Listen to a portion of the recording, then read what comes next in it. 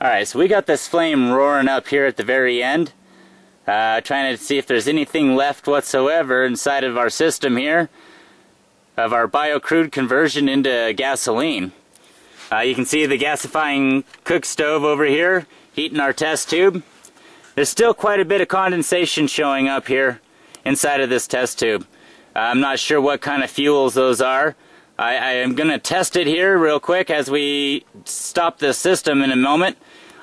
Once this ends and once I stop seeing condensation, I'll believe that most of my fuel has been produced. The only thing that should be left inside of this flask when I'm done is going to be basically coke ash, which is a heavy carbon ash. So that should be all that's left.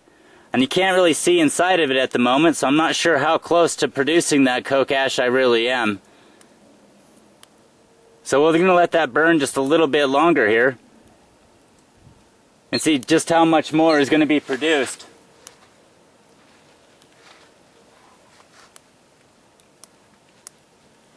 Probably heard one of those squirrels in the background just now.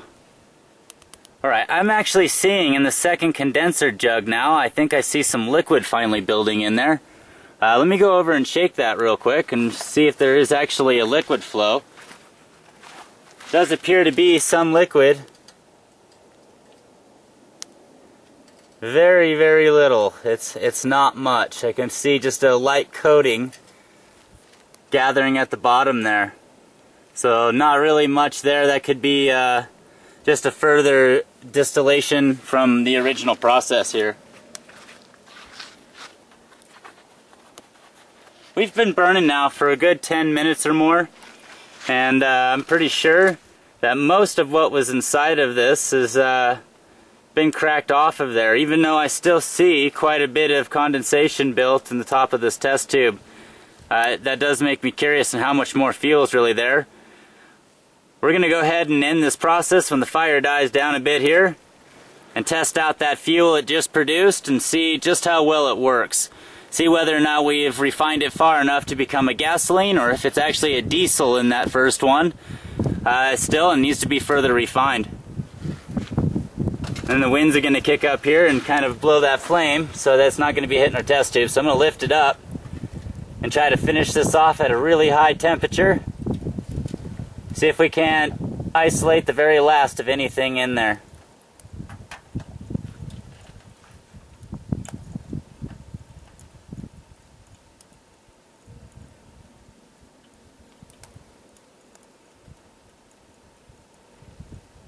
I can still hear it crackling and bubbling in there, so there's still something in there for energy. I can start seeing some steam building inside that jar over there. So there is some kind of moisture right now still transferring through the system. So I'll keep going here briefly.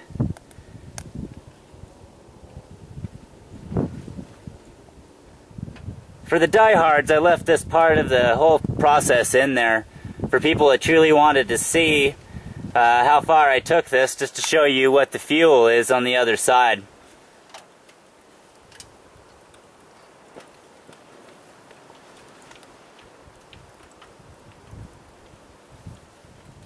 Alright, so I'm going to go ahead and pull that down. I'm going to let the system cool a bit here.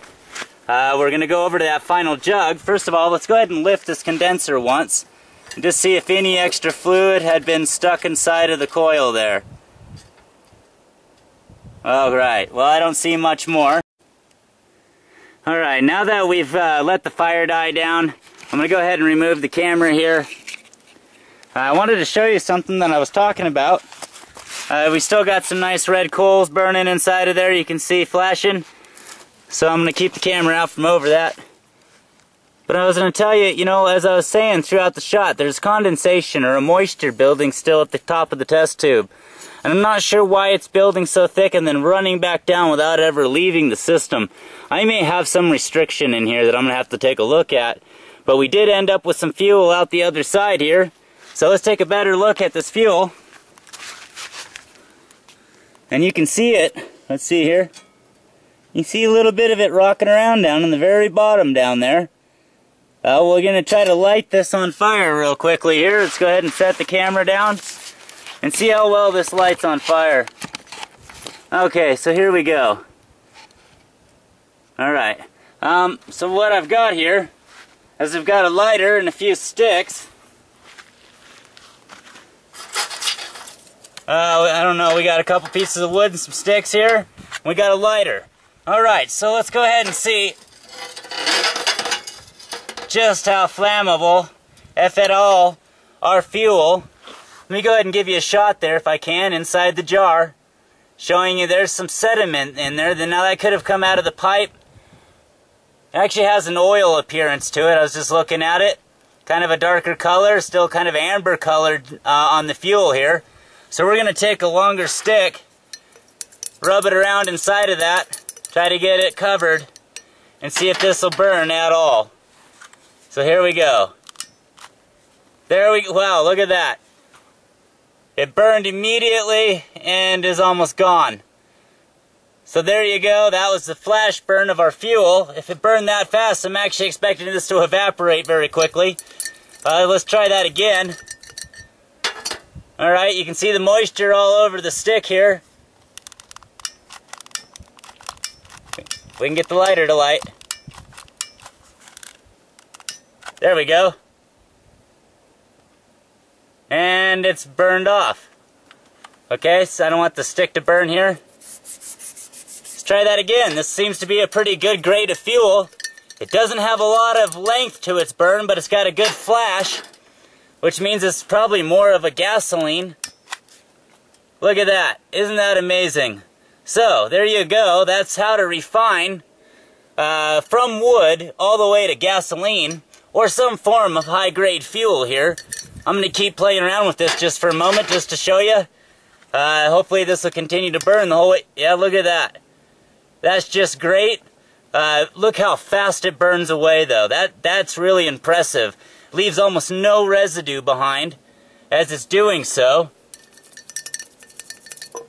It's almost burning more as an alcohol than it is of a gasoline. I'm going to have to try this next to normal gasoline and see what the difference is going to be. It's got a little bit of an oil smoke to it when it burns. Pretty neat. I'm going to save this little bit now, and I'm going to try to do a couple more experiments with it just to see exactly what it is. Our next process, let me go ahead and put this back together so it doesn't evaporate all out of there. Alright, now did we get any fuel inside the second jar? Hold on, before I go on. I don't really... Let's see if we got any light whatsoever.